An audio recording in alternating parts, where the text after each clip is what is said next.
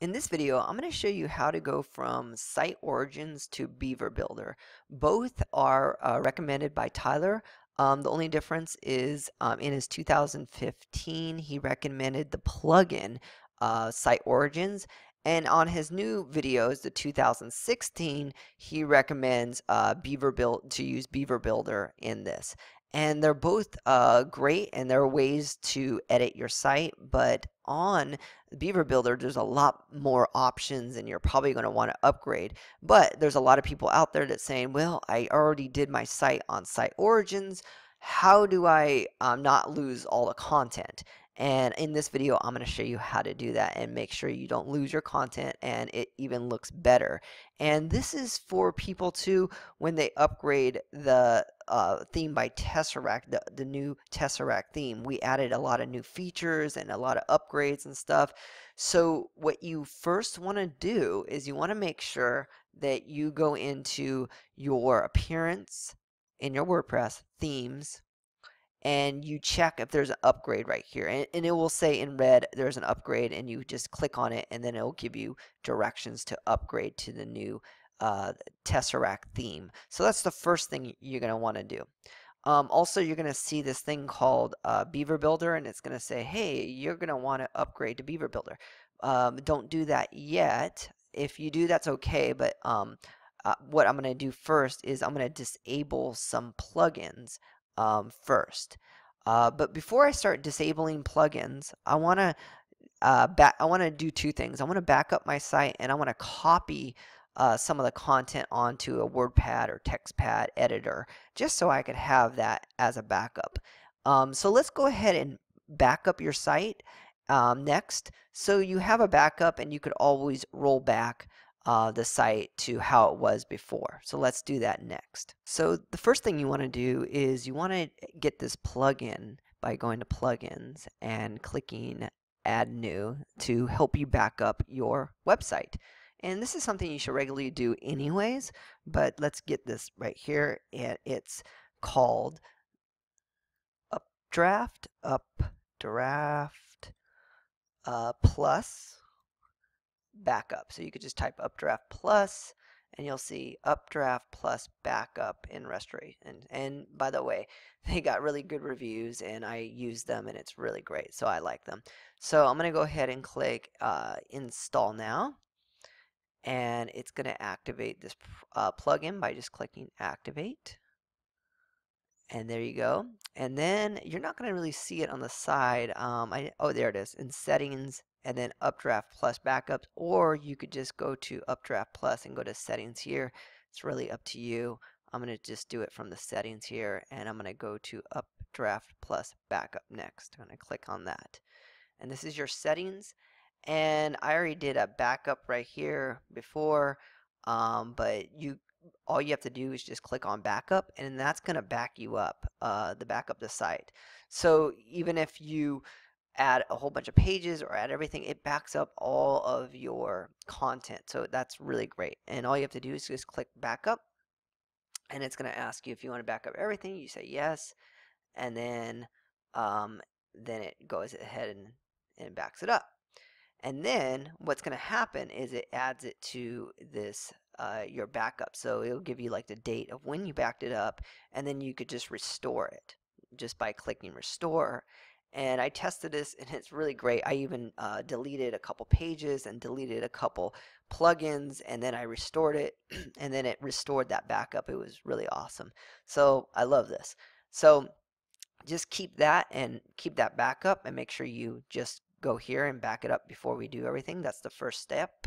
And the second thing sometimes I like to do is go into my pages, and you don't have to do this. I mean, you could really trust Site Origins, and I like to just copy like the text right here and paste it on like a Word document sometimes if you want to. If you want to just have that extra layer of feeling good and that security, you could also add that right there. But we're going to get rid of all this visual editor. So again, all you have to do is just copy this if you wanted to and put it on a text pad.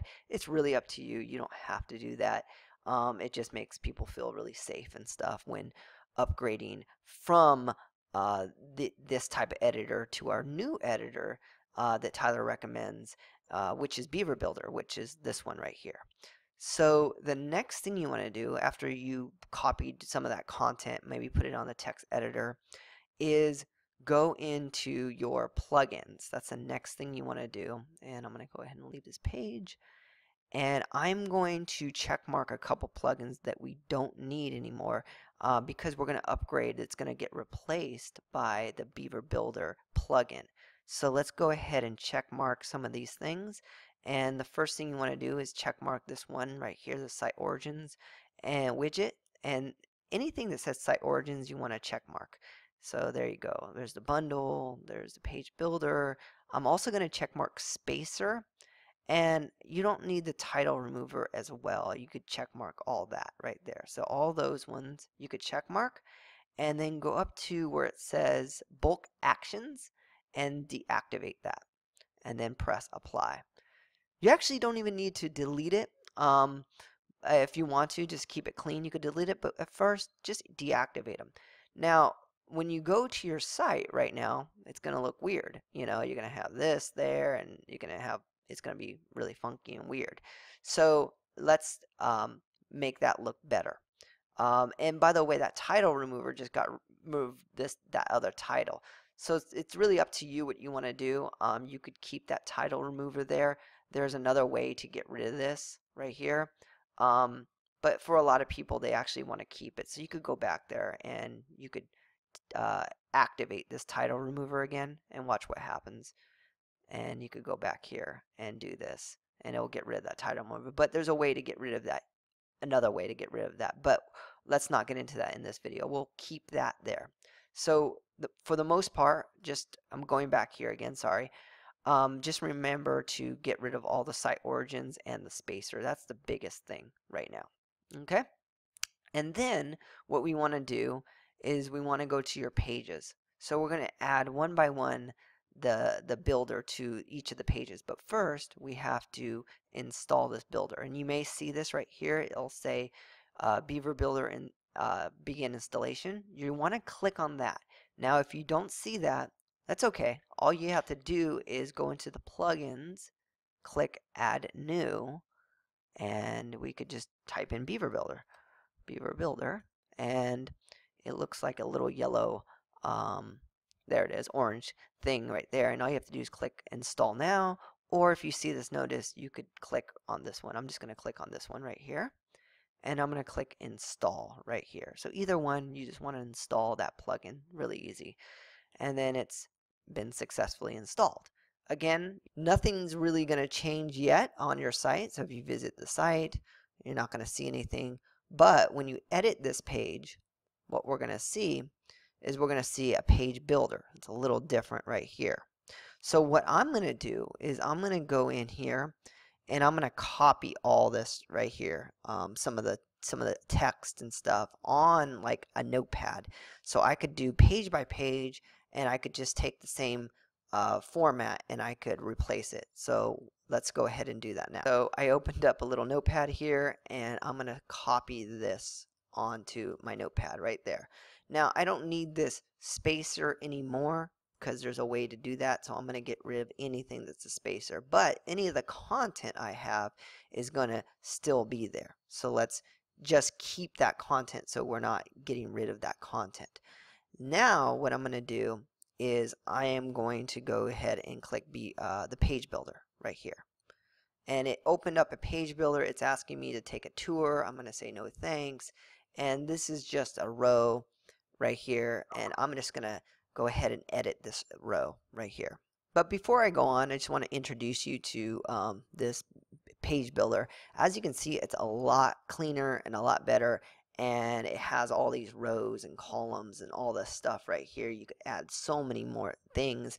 And we have what's called content blocks. And that's what we're going to add right now.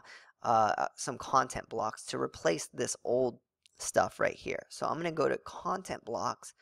And I'm going to go ahead and add this Explorer one. Let's just say it's the same type of thing. And presto, it added this. I don't know why I added 2, but that's probably my computer. So now I have 2.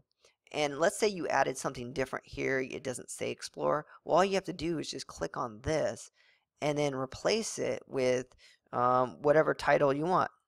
So there's a new title right here, and you could just play around with it.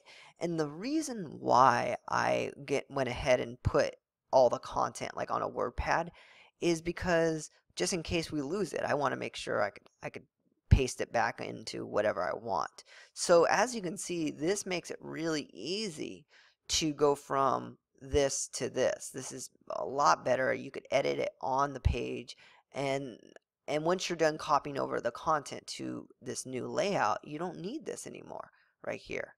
So you're probably asking yourself, well, what if I have some other content down here, some other type of layout stuff? You could do the exact same thing by adding content, and you could click on this add content button up here, and there's other things that you could add. For example, this 3 featured box, you could add that, and then that will drop in here just like that.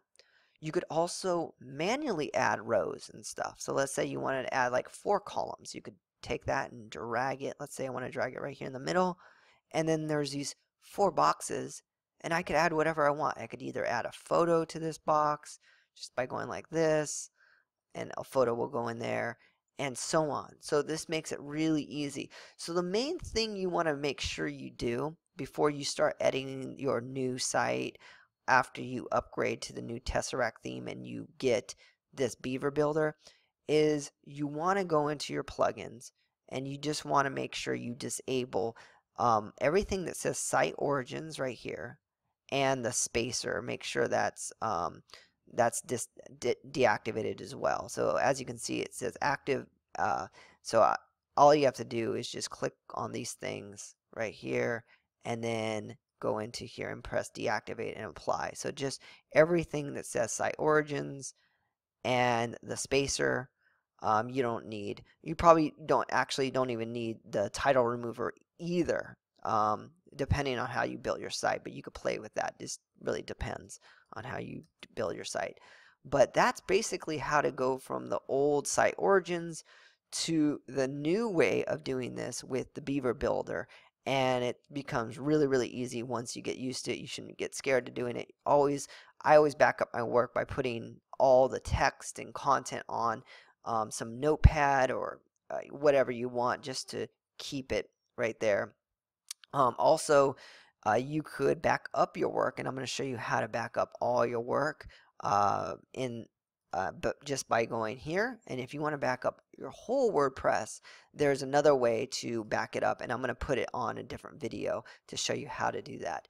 But that's basically it. That's how you go from site origins to the new Beaver Builder and use this Tesseract theme and add all your content. It looks really good when you start adding it and playing with it. It's really, really easy. I hope this video helps. Let us know if you have any questions.